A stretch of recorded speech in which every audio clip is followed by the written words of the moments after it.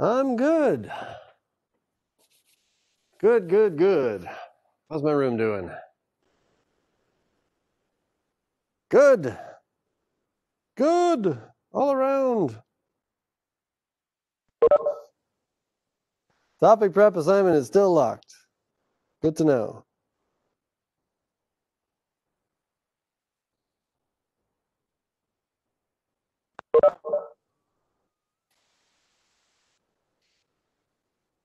This is the time of the semester when everything feels overwhelming.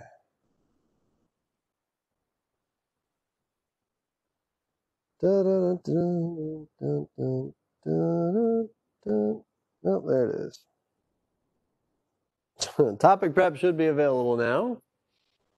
I guess do that at your leisure. I told you I'd leave some time to review if you want to do that to start us off. Maybe you got a chance to look at the study guide so far. We do have our exam on Tuesday. I've not posted any sample questions yet, but there's some thought questions on the study guide anyway. So I pretty much look at this and back at my lectures when I'm making the exam.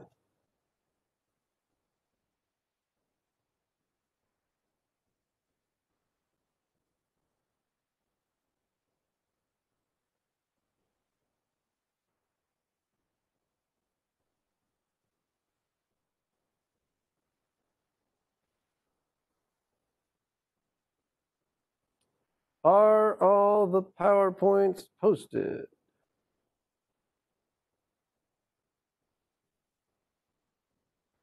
So everything, I think so. Has anybody seen a topic prep missing? Or I'm sorry, a PowerPoint?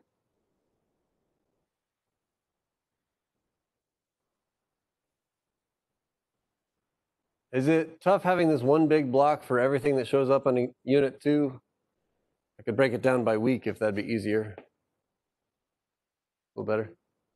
It's a little confusing. All right, fair enough. Yeah, so it should be, the stuff for the exam should be contained within Unit 2. So we got up through, for this first exam, we got up through the end of vegetative growth.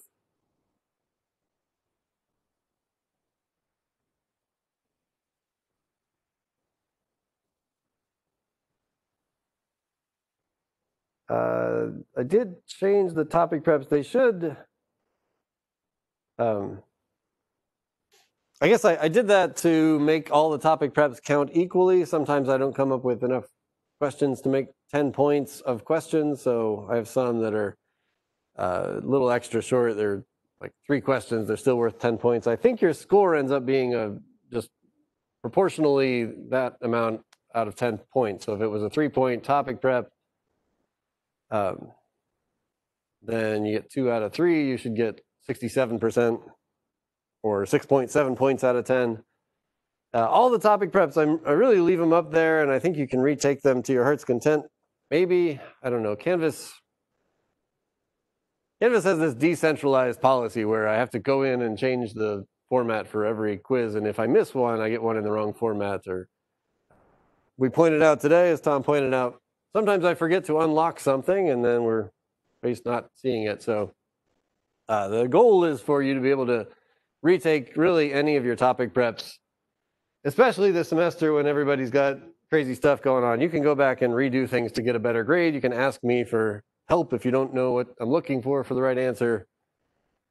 I am giving you a pathway to much higher grades than people might normally get, as long as you check in with me, I guess, about those. Okay, I'll look at that. It might be that I changed them after the fact and that messed up some kind of algorithm.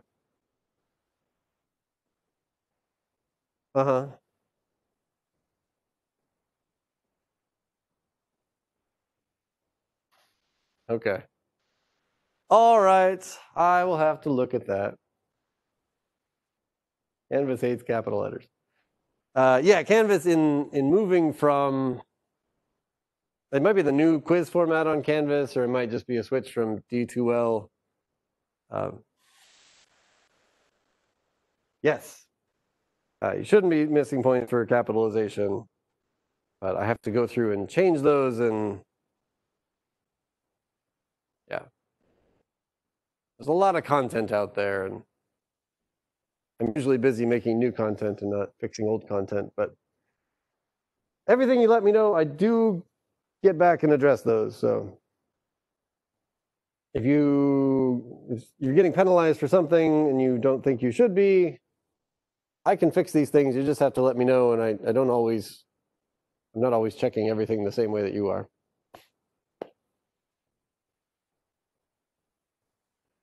All right. Any study questions?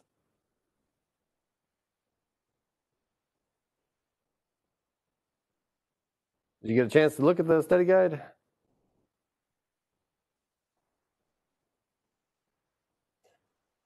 I know, you guys work from like 10 p.m. to 2 a.m., right? Yeah, sorry about that. I don't know if I'll ever recover from having less time the last 2 weeks. All right, what components make up a pollen grain and an ovule? How do these relate to the life cycle stages? Woo, okay. All right.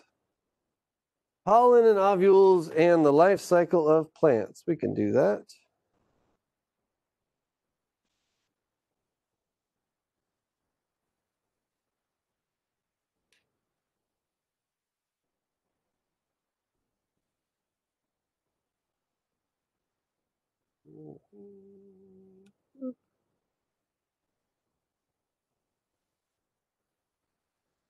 Okay.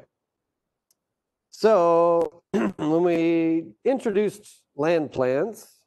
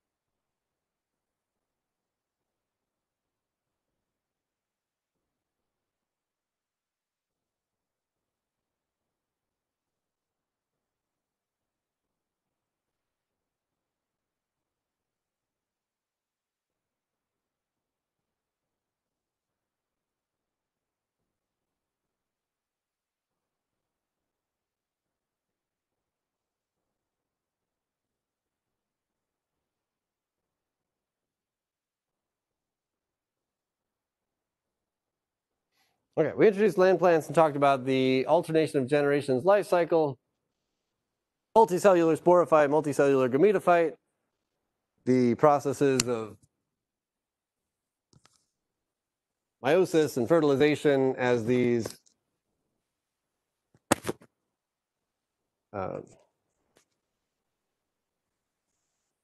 breakpoints in the diploid or haploid versions of cells.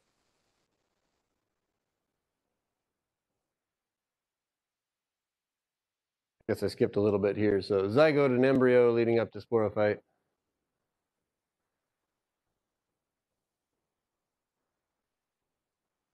So in the seed plants,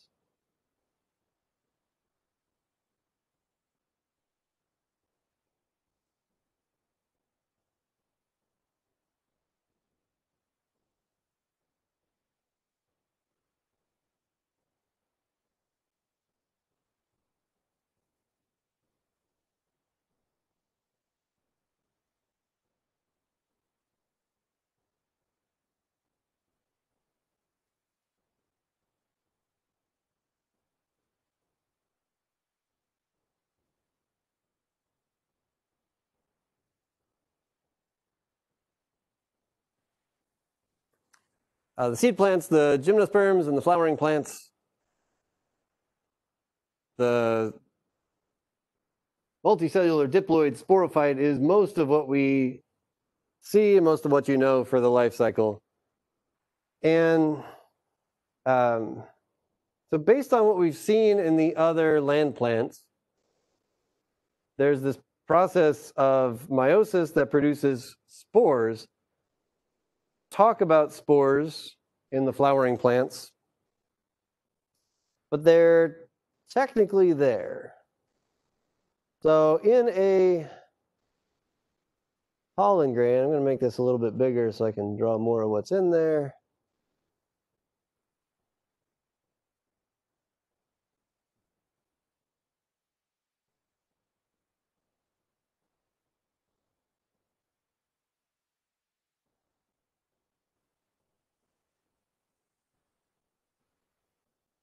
So the male part of a flower or a male cone on a gymnosperm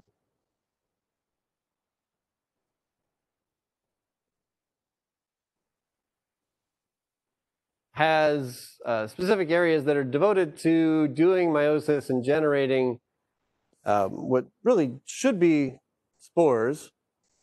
But we don't call them spores because really what they contain is more than the spores of something like a moss.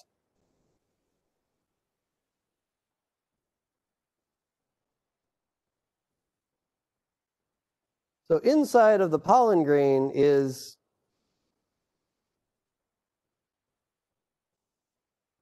the other parts of the haploid phase of the life cycle. Gametophyte and gamete are contained in there.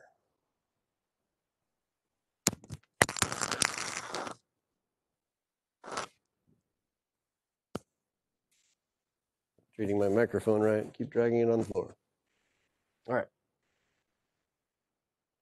right. Maybe a way to envision that is the germination of pollen grains. So pollen grains are compact and they have a thick wall that protects them.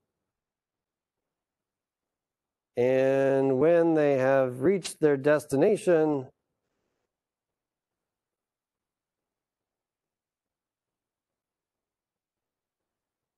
then they germinate and this pollen tube comes out.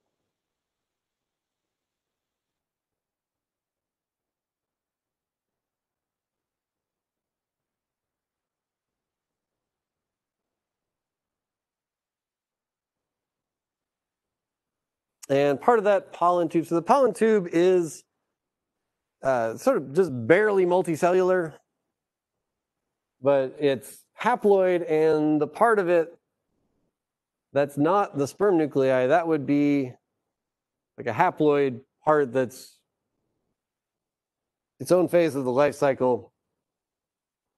In the flowering plants, the sperm are not their own cells, they're just designated nuclei that stay inside of this pollen tube.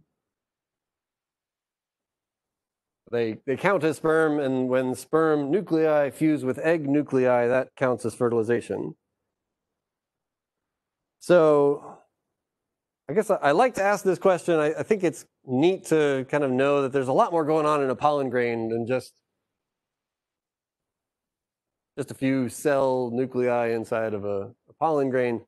It's like a whole universe of other parts of the life cycle just smooshed down into this little bitty phase. So if we compare this to the mosses, the green part of a moss is a gametophyte. And it lives most of its life as that gametophyte. And as land plants evolved, as the flowering and the seed plants came along, the investment in the gametophyte phase just kept getting smaller and smaller and smaller. So now we're left with a spore that contains a gametophyte that basically contains gametes. And a similar thing happens in the ovules. So for each ovule, there's a meiosis. And one of those ovules has the look of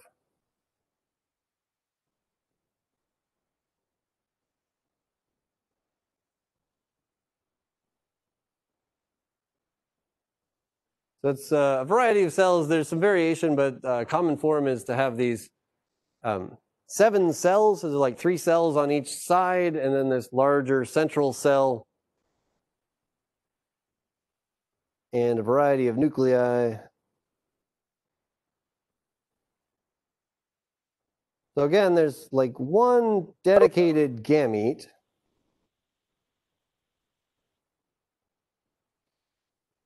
That's really the egg nucleus here.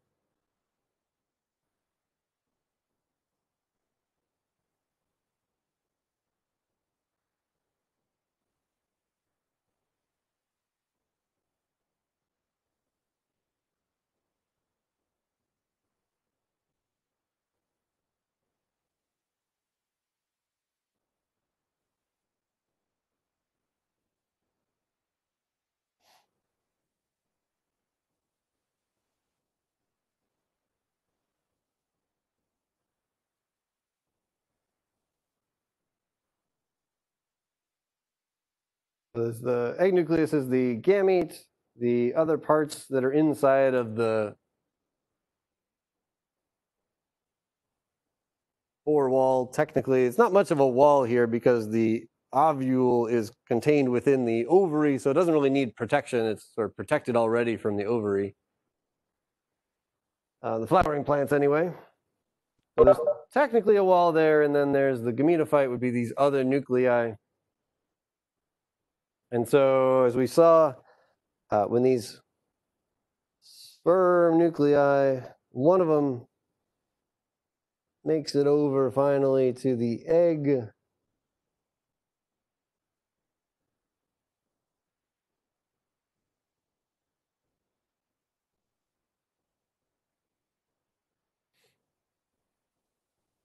That gives us fertilization. So we still have these parts of the life cycle, the sperm and the egg, but the egg is contained within the gametophyte, within the spore wall. And the sperm nucleus is contained really within the gametophyte, which grows out of the spore wall.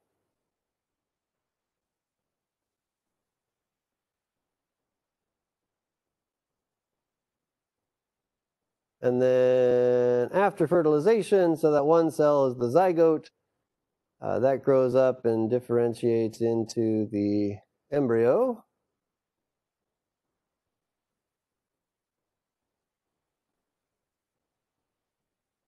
So that's really the cells that are resulting or descendant from the fertilization event become the embryo. That's the diploid phase. That embryo grows up into the plant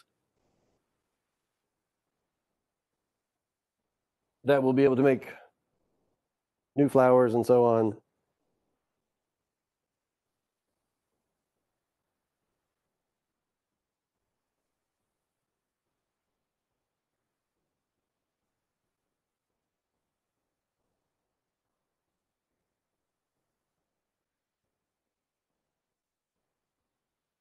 And then in a lot of flowering plants, we saw that the food for the embryo, which is an important part of the seed, is triploid. How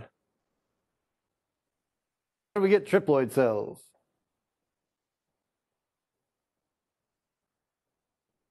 Linda.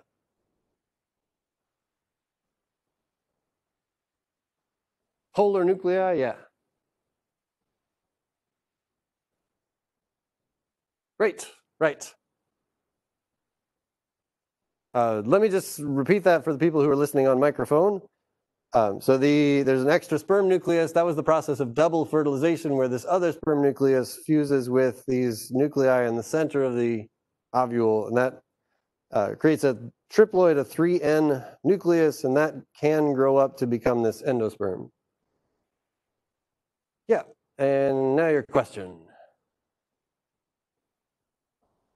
Uh-huh.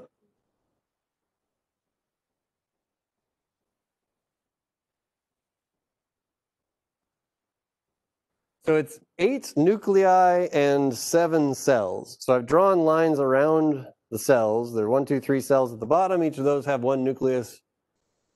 3 cells at the top. Those each have 1 nucleus. So that's 6 nuclei and 6 cells. But this central, that counts as a cell also. And it has 2 nuclei together in that one cell.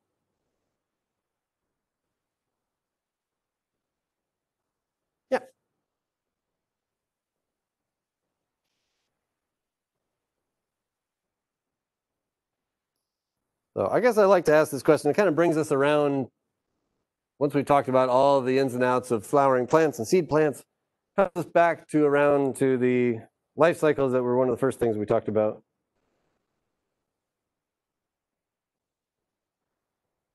All right, what happens between pollination and fertilization? I guess a little bit more this between pollination and fertilization. We like to emphasize that they're not the same thing.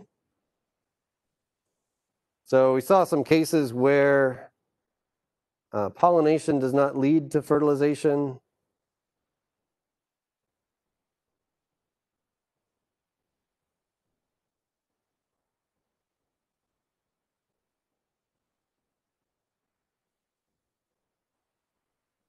So the process of pollination, that is completed when pollen grains make it to the stigma.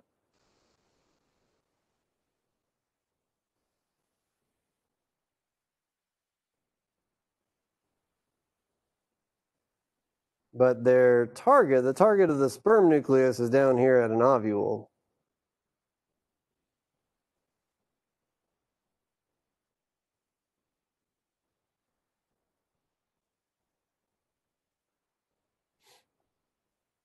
So for this to be successful, this is one of the places where that gametophyte pollen tube really helps out. So the pollen grain might be pretty bulky, and as with other plant tissues, it can't really move on its own. So the pollen grain is stuck there, but the pollen tube can grow. So it grows and actually penetrates female tissue down through the style, finding its way toward an ovule. So that has to happen. That depends on some cooperation. There's sort of a cooperative signal. The pistil, the female part of the flower, actually provides some nutrients to support that. But it's also possible, as we saw, if you remember, we had self-incompatibility as a potential issue.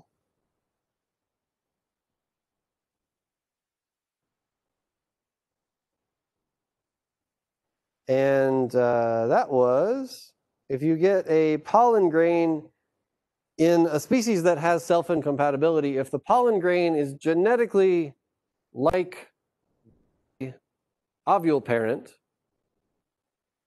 then they recognize each other and the ovule parent prevents the pollen grain from growing. So it's pretty, there's a lot of plants that do self-incompatibility. It's important to think about. If you're ever trying to cross two plants, you just can't get them to make seeds together. This could be one of the reasons. And probably one of the better examples of why pollination doesn't always lead to fertilization. So the term there, self-incompatibility, refers to pollen from the same flower. That would definitely be self-pollination. But the term also includes individuals that are genetically similar. So they have like a gene that's a little flag and says, this is my kind of pollen grain. And if the gene on the pollen grain is the same as the gene on the ovule parent, then the pollen tube does not grow through, and this doesn't lead to fertilization.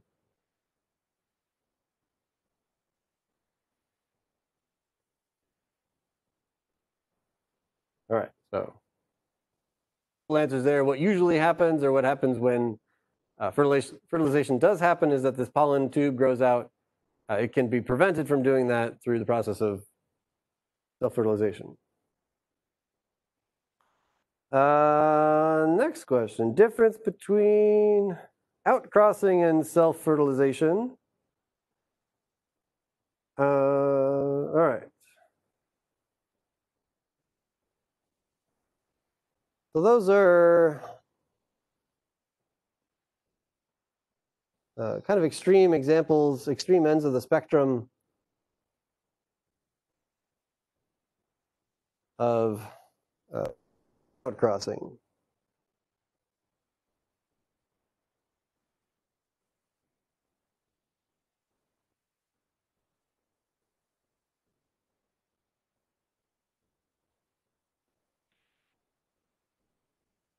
So we saw this as a spectrum.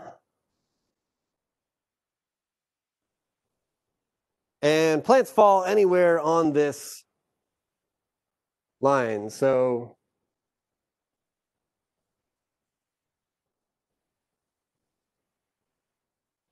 we saw some extreme examples of like closed flowers.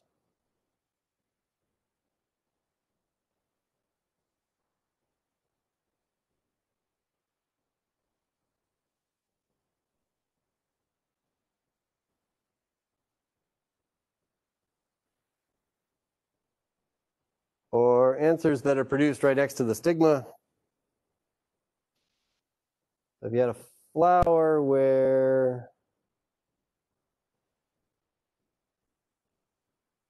the pollen was produced right next to where pollen is collected, in some case, this is what a plant benefits from. So if there's not a lot of opportunity to cross with other individuals in the population, this is a way to ensure that seeds are made.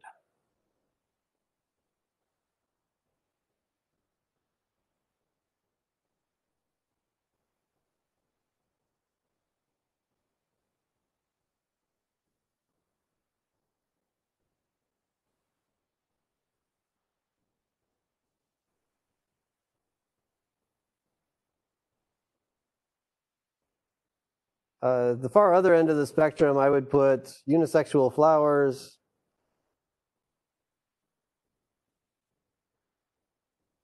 On separate plants.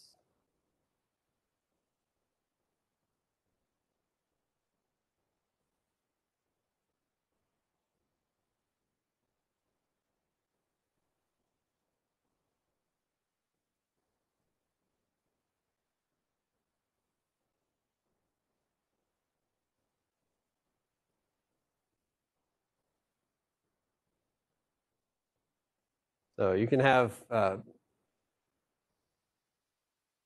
basically maybe the familiar animal example, male plants and female plants.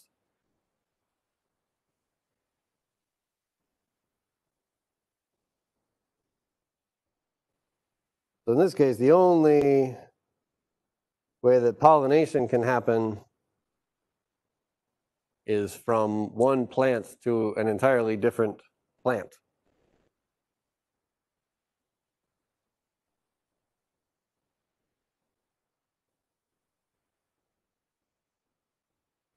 So what were the benefits of these? They're costs. What is the benefit of selfing?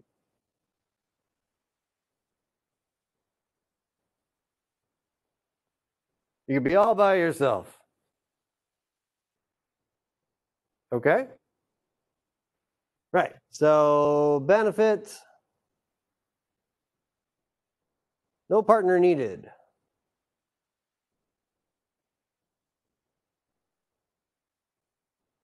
There's a whole literature about the relative advantages of reproductive strategies on islands. One idea is that if you are a plant and you have dispersed to a new island, maybe you're the only one of your species who made it there, you're really out of luck if you can't get a reproductive partner. So why not reproduce with yourself? There's also potentially, though, a drawback.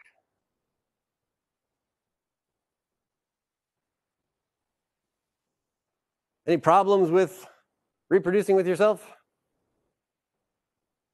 It's not what? No diversity. Right. So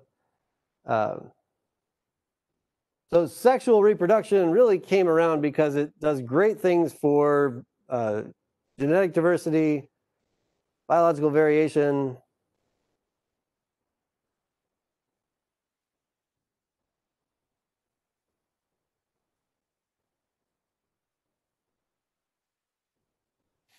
And selfing is an extreme form of inbreeding. So inbreeding, the potential negative effects of inbreeding are if you have, say, recessive alleles or problematic alleles, if you are inbreeding, you increase the chance that those as negative alleles get combined together.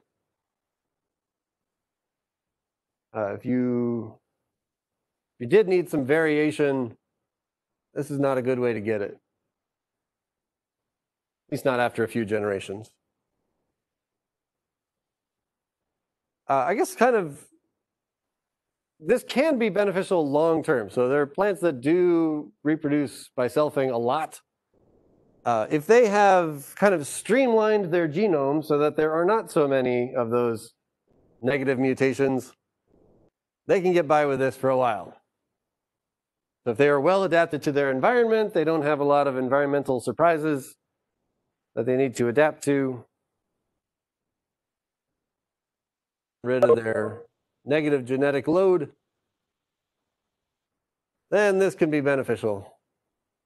There's kind of just a broader biological pattern. So again, relative advantages. There are organisms that get away with selfing. There are organisms that need to do outcrossing.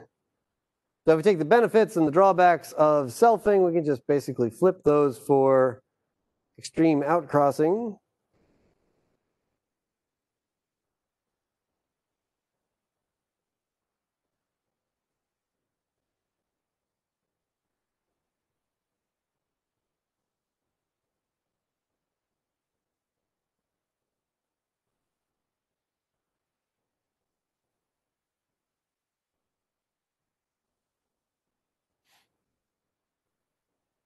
So outcrossing allows you to increase your genetic diversity. Everybody who's mating at least comes in from a different diploid starting point.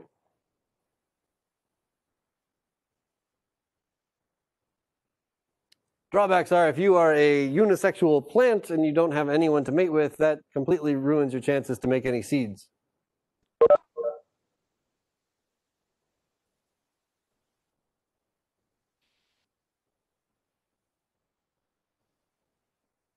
So kind of in the middle of this, we saw some examples of asexual reproduction as well.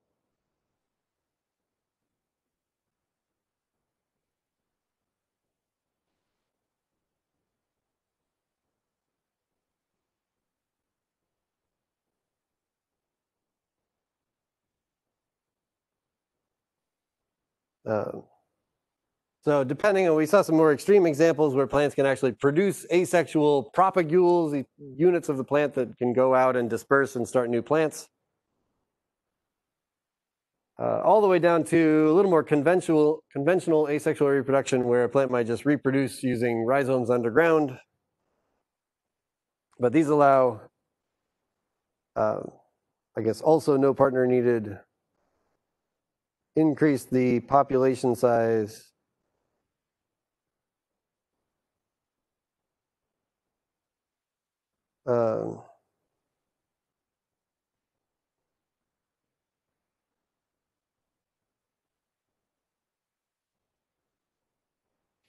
This step would basically remove potential inbreeding effects. Inbreeding happens when you're making a new genetic combination that ends up being problematic.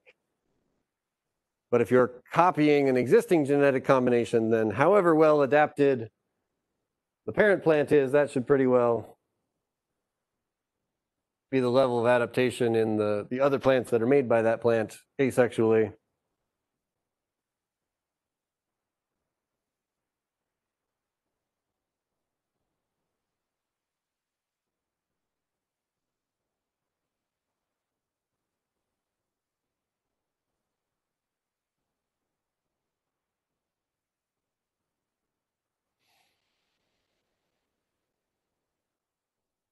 But making identical copies also is a relatively low genetic diversity.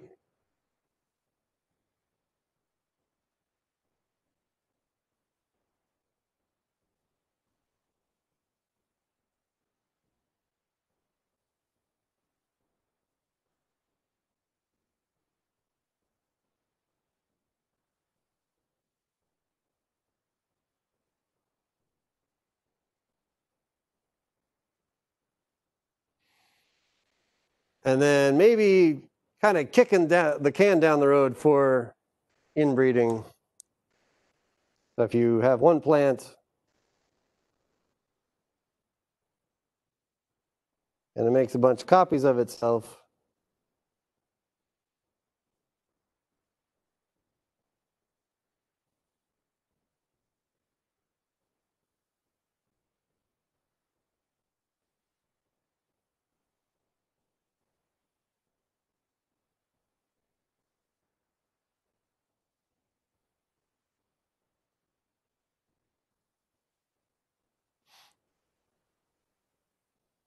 then you might end up with a big population of plants that maybe they do have a little bit of flowering, then they are a population of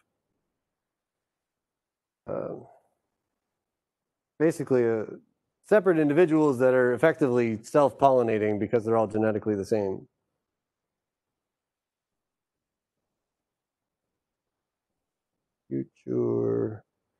Future inbreeding.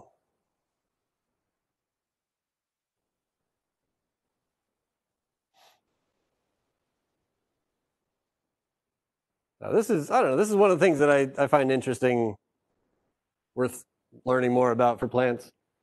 Kind of the interplay with this vegetative or asexual reproduction combined with something like self-incompatibility is a really nice way to get yourself out of this trouble. So if you are a population that is cloning itself through asexual reproduction, then self-incompatibility would prevent those individuals from mating with each other. And maybe you have a population where there are, say, clusters of a few starter individuals that have different genetics.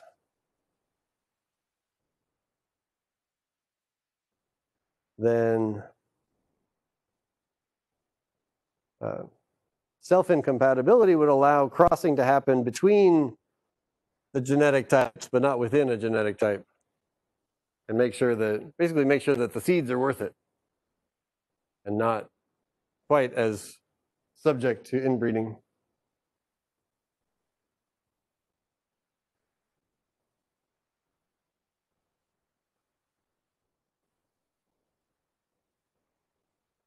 All right, next question on, I don't know, any questions on reproduction before we move on?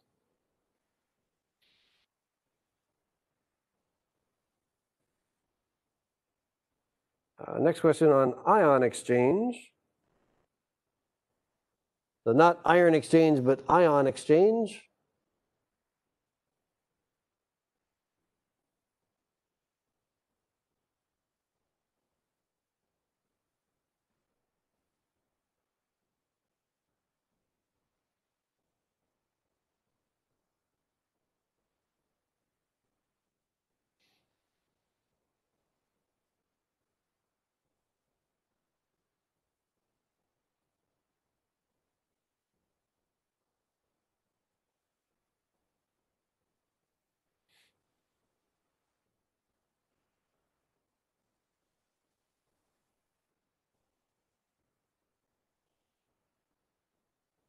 So ion exchange happens because there can be minerals in the soil that are kind of stuck there.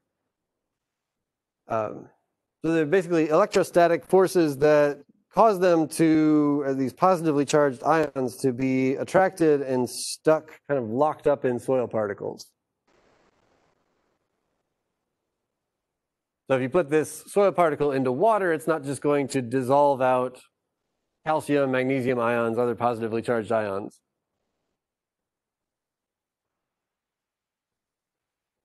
But the roots can exude, can produce hydrogen ions, maybe a little easier to get, potassium ions potentially, other trade. Maybe we'll think about the hydrogen ions, keep it simple. So hydrogen ions in solution, those are basically acidifying the environment.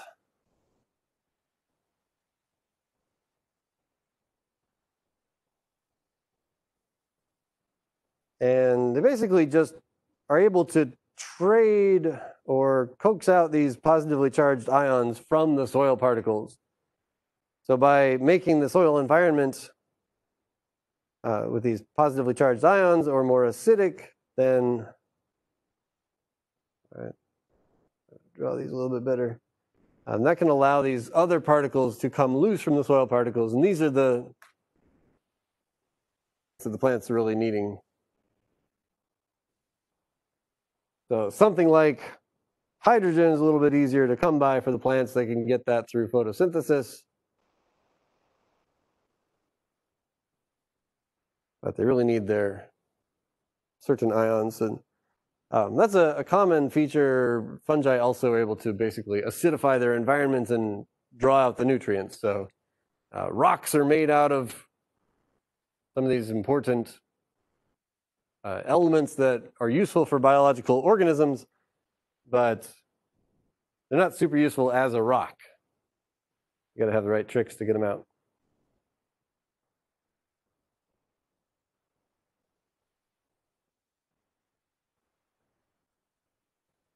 Good questions. All right.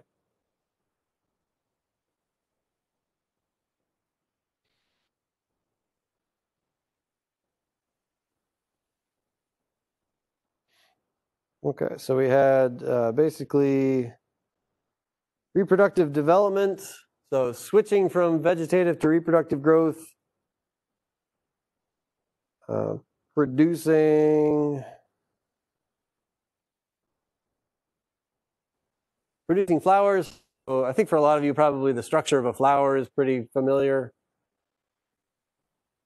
Different floral organs, these would count as reproductive organs. We've seen how they play out as producing pollen grains, producing ovules.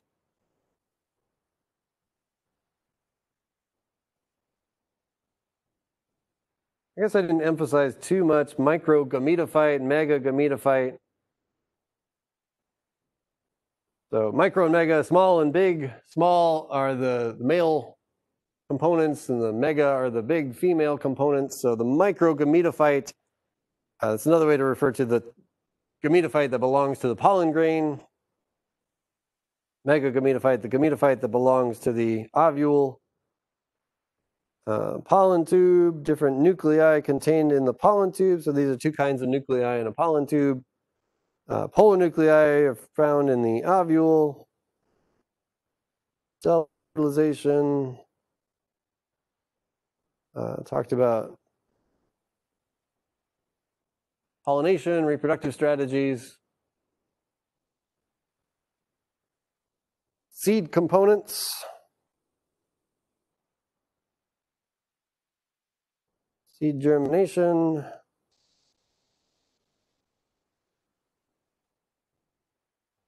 Water. Relationships. And then a bunch of fungal terms to round it out. So last topic on fungi.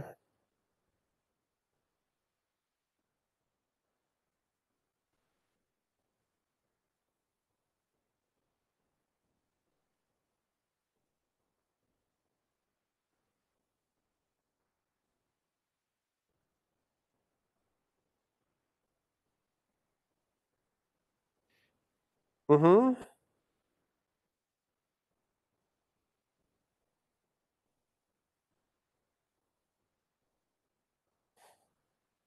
How does the food source inside a seed differ?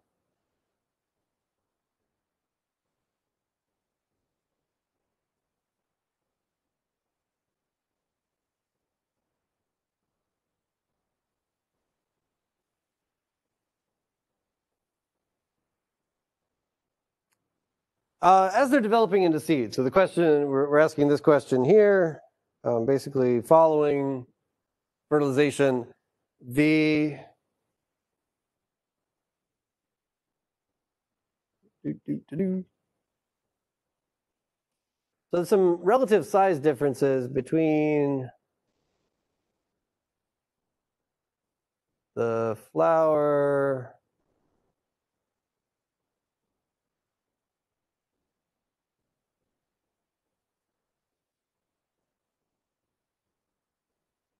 and the fruit.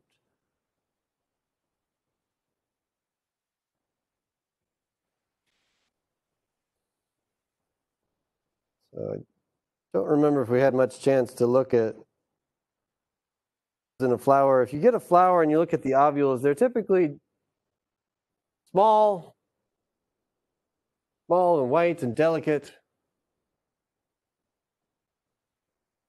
And they don't look a lot like seeds at that point. They have the right position to be seeds, but they don't really look like seeds. After fertilization, real big on this one, so we're making a citrus fruit.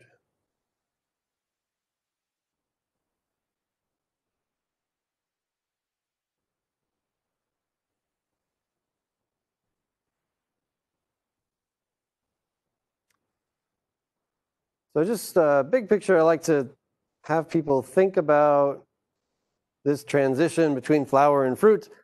We talked about pollination as different from seed dispersal, so different emphases, different phases of the life cycle. And also a rather involved process of going from flower to fruit. So the flower serves the function of the flower, which is to help in pollination. So produces pollen, produces ovules, produces attractants and rewards to get animals involved if that's the case. But moving forward, once fertilization happens, there's no need for pollination anymore. And the goals shift. So this fruit needs to be protected. The seeds need to be provisioned. So let's say, so our new goals here.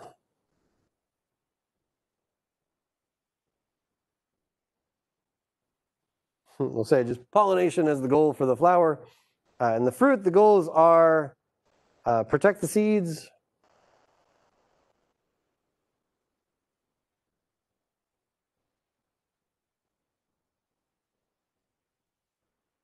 provision the seeds or provide them with nutrients, right? So if depending on where the seed ends up, some plants have seeds that have quite a few nutrients inside, depending on what that embryo is going to need after germination to establish the new plant. You can have seeds with quite a bit of energy, nutrients in there.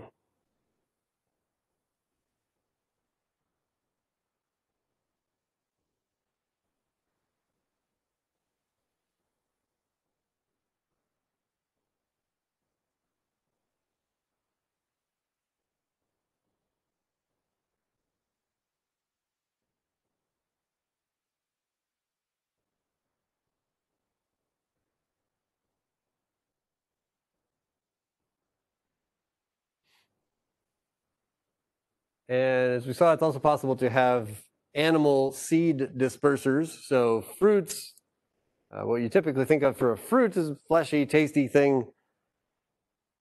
In a natural setting, that would be fleshy and tasty in order to entice an animal to come eat it or carry it somewhere and allow your seeds to move on. So basically moving from flower to fruit involves investing in structures that help the next phase to succeed.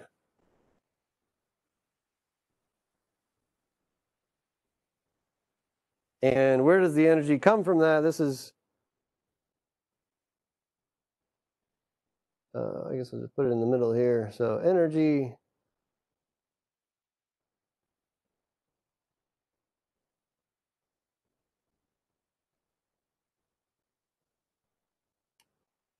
Is one of the costs of being female.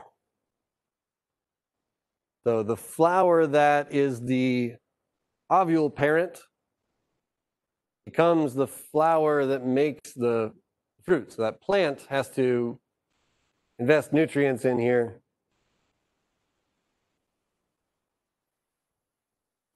Plants that have both male and female function, then all plants have the ability to make this investment.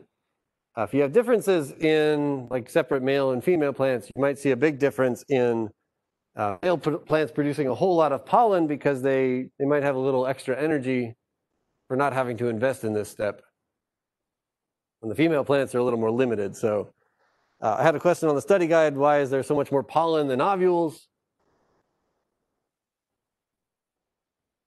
That's kind of related to this one. So producing pollen is relatively cheap compared to producing ovules. The ovules themselves are larger, but then successful fertilization results in another investment. Got to raise those kids and put them out on their own.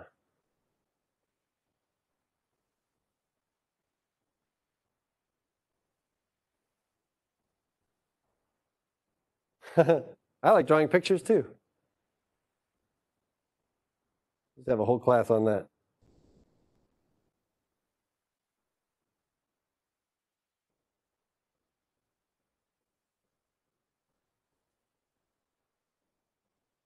All right, sounds like our questions are winding down, possibly.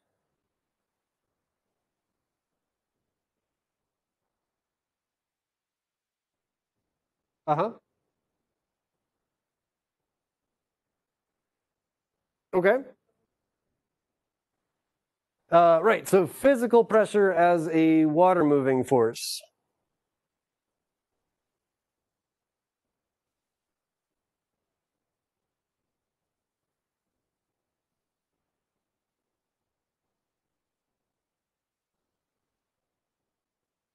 Right, so we saw gravity is kind of the one that plants have to overcome.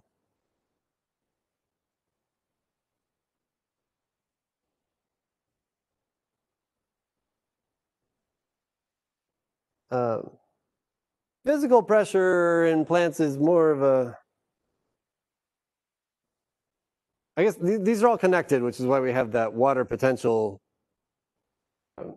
The metric you can quantify. You can put a number on water potential.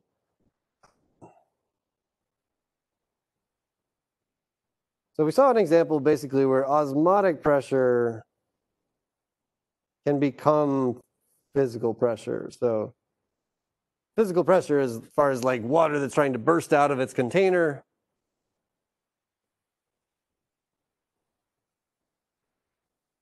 If you have, and we saw that as this root pressure. So a reason that water moves up the first little bit of a stem. Try to simplify this a little bit.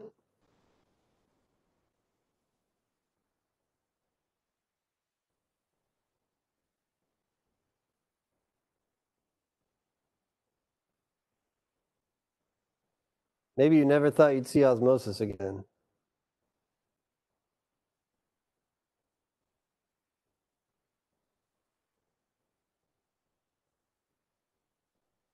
So this is a really nice use of osmosis.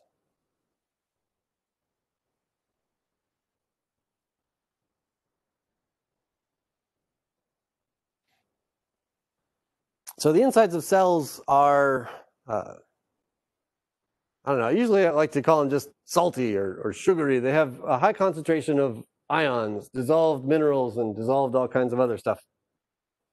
And if you take rainwater, for example, it's pretty low on having anything dissolved in it. The water had to evaporate to get up in the clouds, and evaporated water doesn't take salts with it. So relative to the inside of a root, the water in the soil is less salty. Drawn into these cells across the membrane, that's that thing you covered in osmosis back in introductory biology. So as long as there's water in the soil and a root that's not too watery, and the water moves in there, and it's going to be drawn towards where these salty cells are. Once these fill up, they're sort of reaching the boundaries of those cells, and so the water is basically, from a cumulative effect, kind of pushed up in from the roots that are underground and actually pushed up to at least a little ways above ground.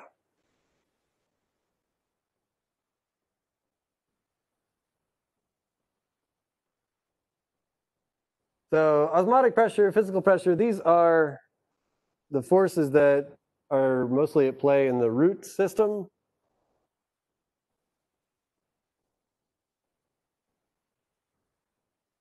So water transport in the overall plant is basically a push-pull. There's a little bit of push from below.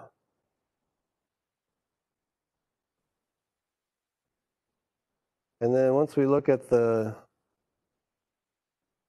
above ground part of the plant,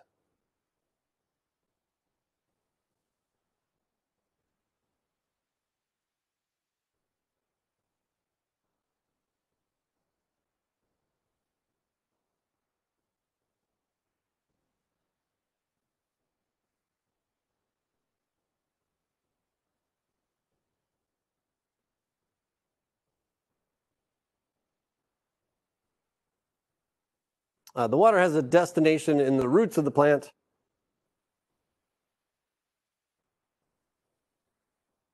And if this whole plant is juicy, there's a little bit of pressure that drives the water up from underground. And then the rest of the forces are basically pulling from the leaves. So when evaporation happens or transpiration happens, the water is leaving the leaves, and water molecules are sticky for each other. So as water is moved, replaced by other water behind it, basically pulls those water molecules up.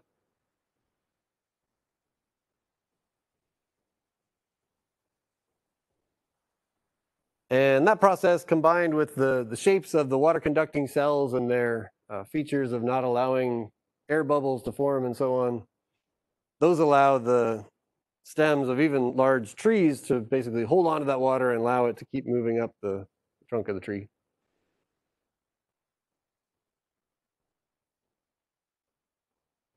Let me finish my list here. So gravity, physical pressure, osmotic pressure, and then cohesion, water sticking to water, adhesion, water sticking to cell walls and other surfaces.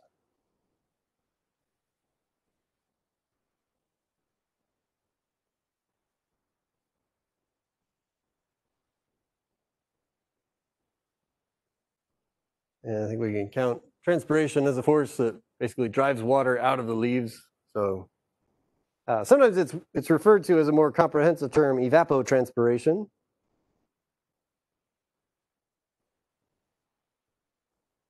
So sort of a evaporation, transpiration. Transpiration, the trans part refers to moving basically from the inside of the leaf toward the outside of the leaf.